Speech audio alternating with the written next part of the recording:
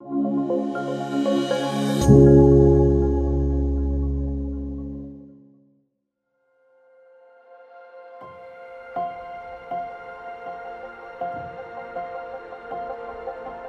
Dogs for the Blind was started in 1942 as a veteran organization to serve blinded World War II vets. At the time, there wasn't a lot of services available to people who are blind or visually impaired, and there was a lot of blinded vets that needed assistance.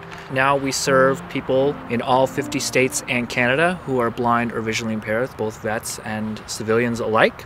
Our mission to change people's lives with visual impairments, so that can be a lot of things. So it can be a mobility tool for them. It opens a lot of doors for them as far as social interactions. A lot of times when you have a cane as a blind person, it's not a conversation starter, and a dog can really open those doors to people wanting to interact with you, and it can really change the lives of those individuals, and then also what opportunities that they have in their life. It really expands their whole horizon. I feel very fortunate to have a well-trained dog like Forley. The confidence of traveling through an unfamiliar environment, knowing that there's a dog there who is assisting by avoiding unforeseen obstacles is amazing. As a guide dog mobility instructor, my job is to train both the dogs and the people, so teach our clients how to work with the dogs. So we have volunteers who raise the puppies from the time they're 8 weeks old until they're about 14 or 16 months old. They teach the dogs their house manners, they teach them basic obedience, they take them out in public, so they take them to school, to work, to restaurants, everything to give them a really good foundation to be a guide dog.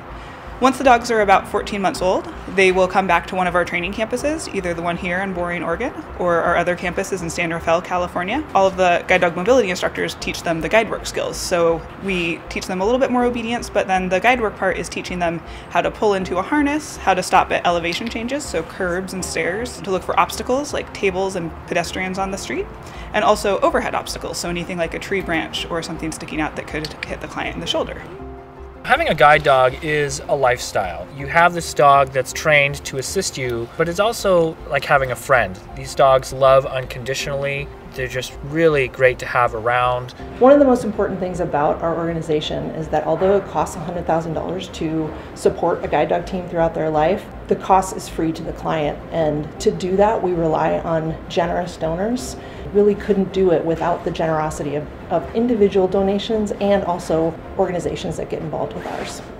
If someone is looking to get involved in an organization that makes a huge difference, if you want to be fulfilled, if you want to really see what either your donation or your time or your skill set does, you will see this in action. You will have something that you will take away. I have received more than I've given to this organization, and I would say that when people give something to this organization, time, money, that you'll receive something back, and you really are making a huge difference in someone's life to be involved with our organization.